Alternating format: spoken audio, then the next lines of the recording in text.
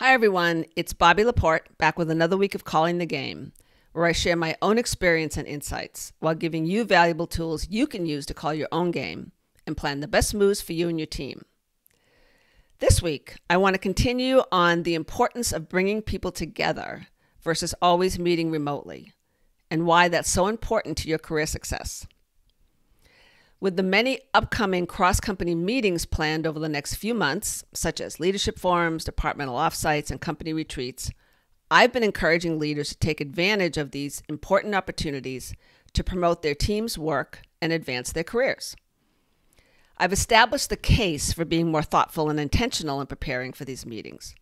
Now, I'd like to share some specific guidance to prepare for these meetings, from who to seek out and why, and what to say. So here we go.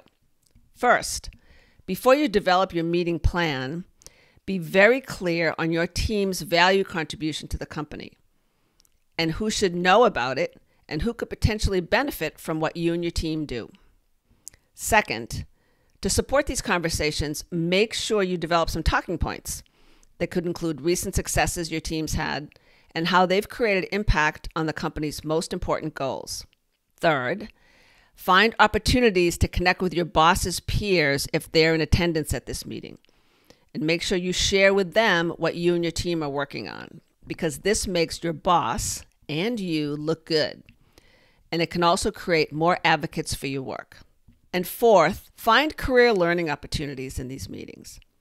Think about a senior leader in the organization that you admire. Is there a recent success this person has achieved that you can acknowledge and ask about how they made it happen? This shows respect and appreciation for their success, and you just might learn something new.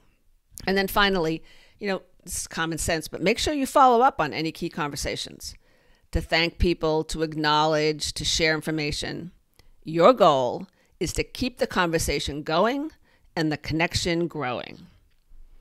And if this sounds like self-promotion, you bet it definitely is. But hey, most of your peers will probably take these opportunities for granted. They're just going to show up, hang out with people they already know, and just coast through the meeting. But if you are serious about managing your career, if you understand the importance of building a cross-functional network that can provide visibility and advocacy for your team, and if you believe you can always learn from others' career journeys, you should invest the time to be prepared for these high-value meetings. All right, everyone, that's it for this week's Calling the Game. I hope this helps you gear up for a great week and navigate any curveballs that may come your way.